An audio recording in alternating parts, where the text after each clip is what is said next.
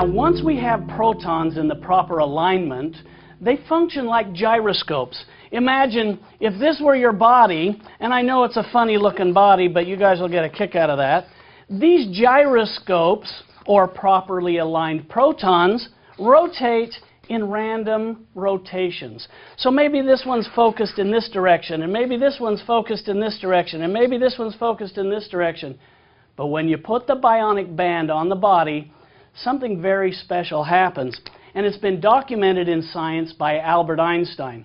You see, Albert Einstein won the Nobel Prize, and he proved that a microvoltage attached to a metal, when subjected to a body of water, will transfer all of that microvoltage to the entire body of water. So imagine now the bionic band touching your skin.